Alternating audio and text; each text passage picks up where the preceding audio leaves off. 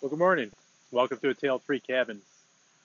It's been pretty warm here the last couple of weeks, and it's a little hard for me to do some projects lately. So I'm gonna continue with a little series I started on the origins on our log home here. So it's gonna be part two.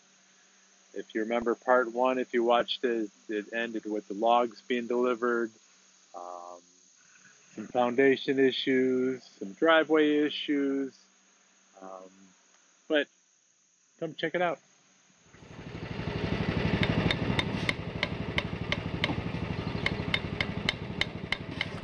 So my logs were delivered. I'm at the mercy of the foundation guys right now. I can't start anything until they're done. They're behind. I still have my logs and all my materials kind of stacked down the driveway and around the house.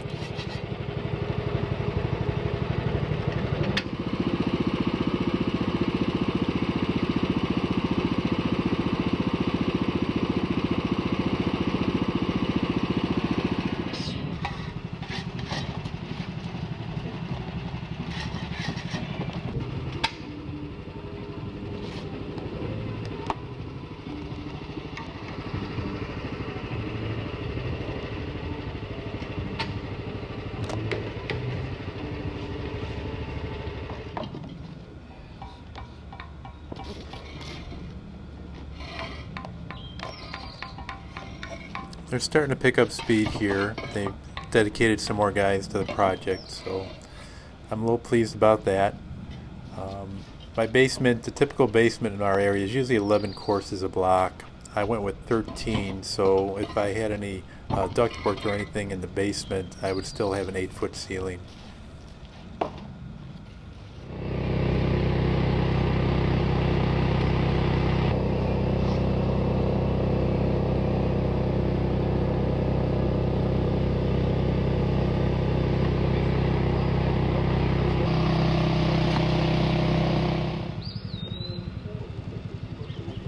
It is a little depressing waiting for them guys to finish so we can start moving here. I'm a little anxious. I want to get things started.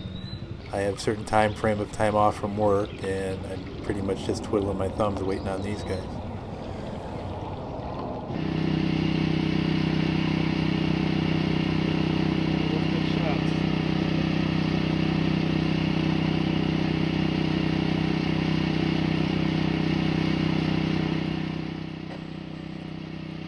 So I'm to a point where I can at least start working on the sill plate, feel like I'm doing something even though they're still working around me.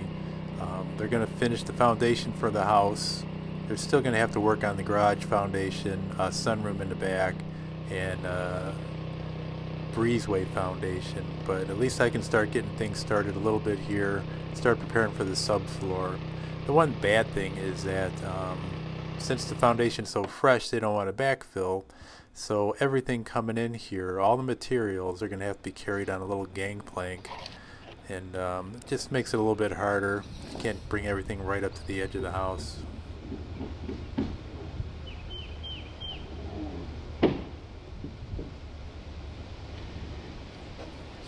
I want to make a little comment about my floor joists.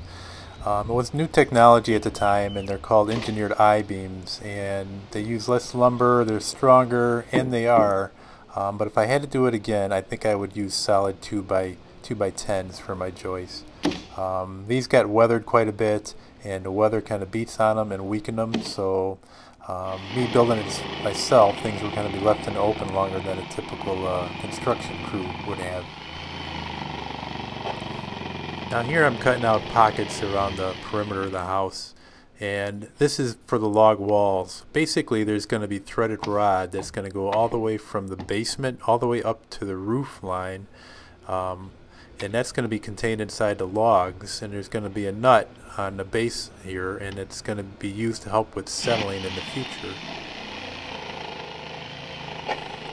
So early on, about once a month, once the house is done, I'll go around and I'll crank down on all these nuts, and it'll actually lower the house or shrink the house by about 2 to 3 inches.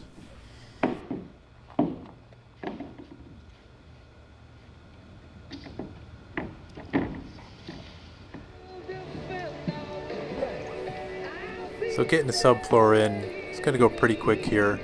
One thing that's going to happen, that's pretty much going to happen throughout this build in the summertime, is that pretty much around 3 o'clock in the afternoon we're going to get a pretty good thunderstorm that comes through, and right after I weather sealed that floor, sure enough we got a rainstorm right around 3 o'clock.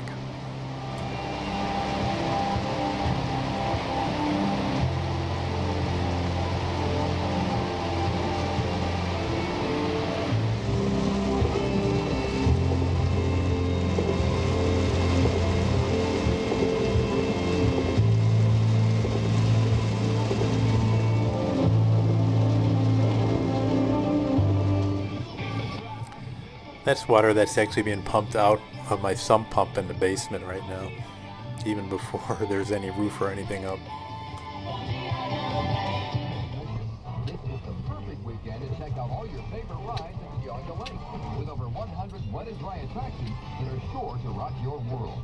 The park opens daily starting Friday, May 26th. So get the gang together and make a break for Geauga Lake.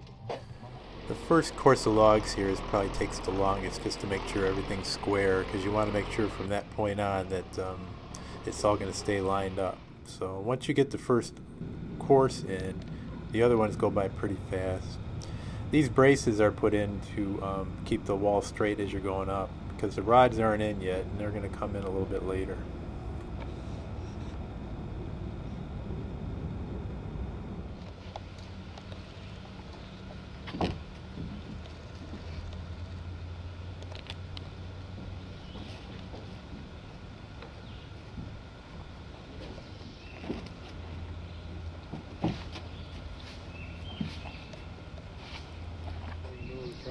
The logs that I went with have a double tongue and groove, 2 tongues on the top and 2 grooves on the bottom, and they are sealed with 2 rows of gaskets.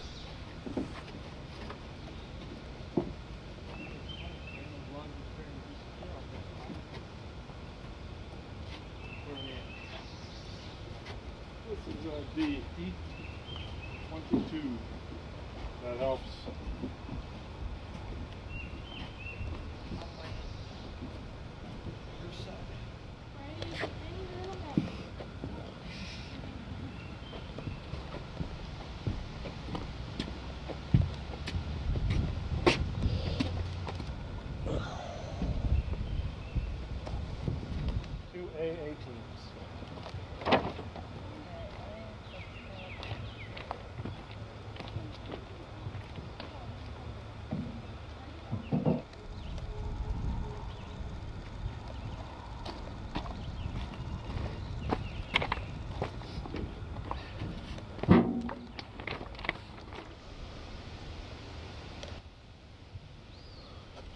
So as I said, the first floor goes up pretty quick, and then once you get to the second floor part, you have to start accounting for where your wiring is going to go. If you're going to have certain fixtures in the ceiling, you have to pre-wire that ahead of time.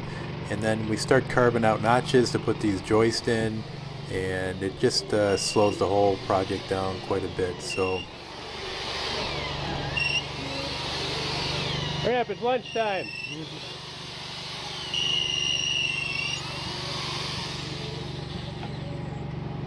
One more, we go to lunch. 2 more holes. 2 more. Oh, That's it. okay. Just soon drill them, Yeah. if you don't mind. So the second floor flooring is in, and things are going to start picking up again to get these log wall ends done. So you can see some of the Romex hanging there, and typically when you built a normal house, conventional house, that you would just have a rough in and then your electrician would come in, but as the project goes you have to put your wiring in kind of as you go and get creative where you're going to route it.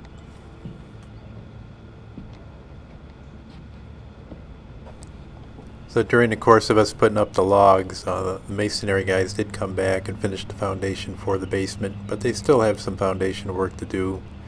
Breezeway and a sunroom.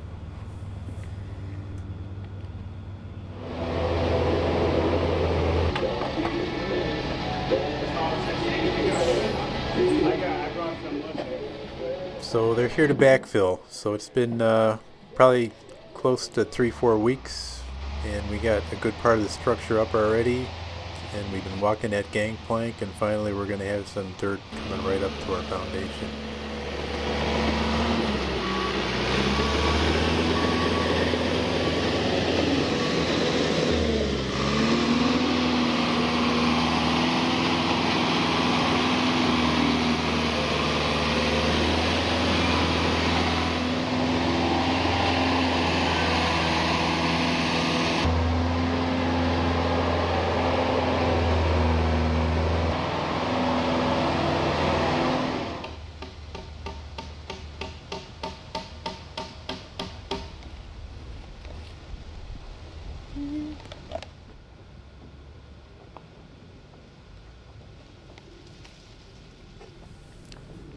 So I'm working on the last log, and this will get fastened in, and then we'll put some straight edges up there and take a chainsaw and cut our proper roof lines.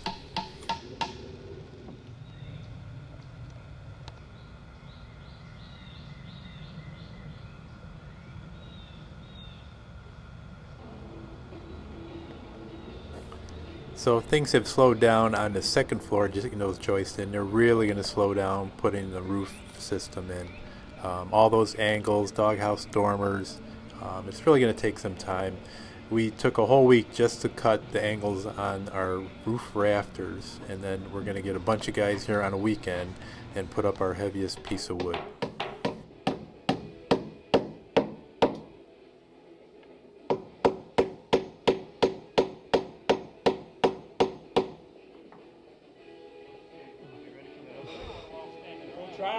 Yeah, try. Well, let's get that one out. It's documented as of now. 20 days here. 20 days in the hole. We're gonna have to set something here, though. We're gonna turn this one lengthways, or what was? Got it. I want my Snapple. Just pick your end up for one. Yeah, pick your end up for a second. We gotta move this board. Straight up to the shoulder. 1, 2, 3. Oh, yeah, Okay. Go your way with it. Tell us when we're flush down there. almost. Okay. Right. Careful now. Bring it back a little. Back. Keep them on. Are you in the notch? Go forward. Huh? Go forward. Okay. Easy. So that ridge beam was by far the heaviest piece of wood in this house. So with the extra manpower for the weekend here, we're going to try to get up all the roof joists.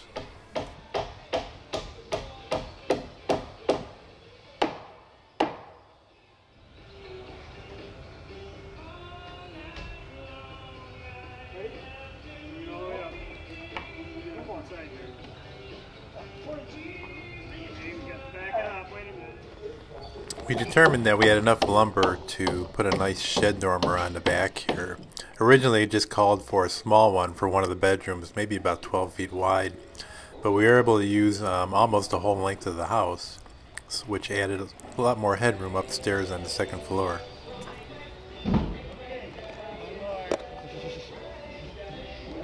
Hey, can I have a burger? Medium well? So we finished the rafters that weekend, and then we spent the next couple days during the week here getting the tongue and groove up, fastening everything together on the inside. We still have to put together the doghouse dormers, which is going to be time consuming with those angles also.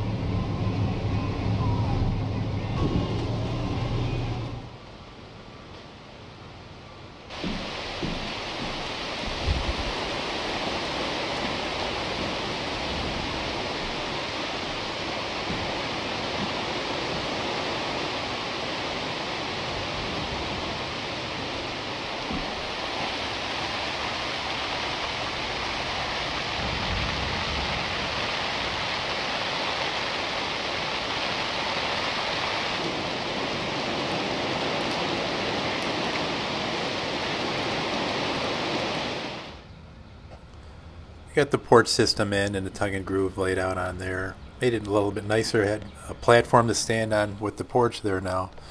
And we're getting ready to put in the insulation for the roof.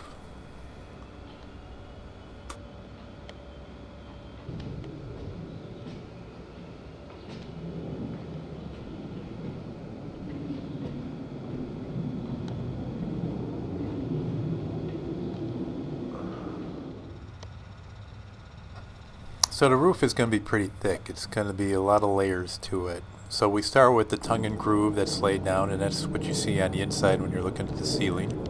And then there's rigid foam, sheets of foam, 4 by 8 feet, and it's 4 inches thick, and it's supposed to be an R30 value. On top of that, these 2x4s serve as a little spacer, and it's cut in a way to let air circulate through it.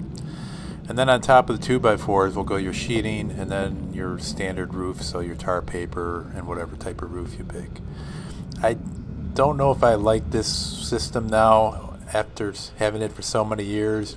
That air gap leaves a place for critters to get up there, mostly mice, sometimes bats. They don't really get into the house per se, but you do hear them chewing on the insulation sometimes, and it's just a little bit of a nuisance sometimes to try to keep them from getting in there. So I'm at a point where the logs have been up for a little while. They've been weathered a little bit, and we're going to stain it. Be easier to stain now than when the windows and everything are in. So my only problem was getting some water here, and I ended up getting about 1,000 feet of garden hose and taking it to my nearest neighbor. And actually the pressure was pretty good. I'm a little upset that I spent more money on putting an 1.5 inch water line when I could have got away with an 1 inch copper line.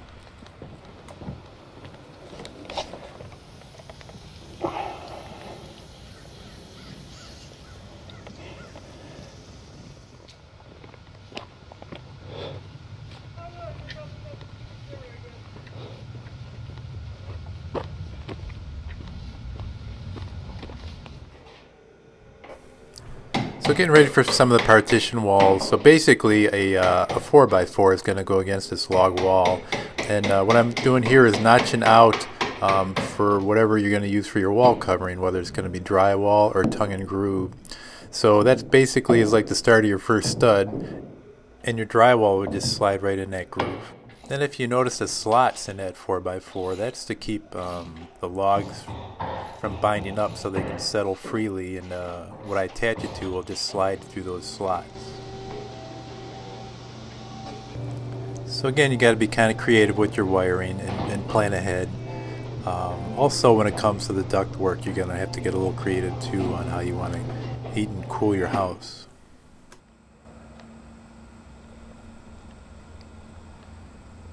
So this is going to be the end of part 2, and we'll pick up again sometime in the future with a part 3, and show you how we finished the house and maybe some of the mistakes I made or things that I regretted doing. But next project is probably going to be back to the tractor, and we'll be working outside again. I appreciate everybody watching. Hopefully you subscribe, and keep an eye on us.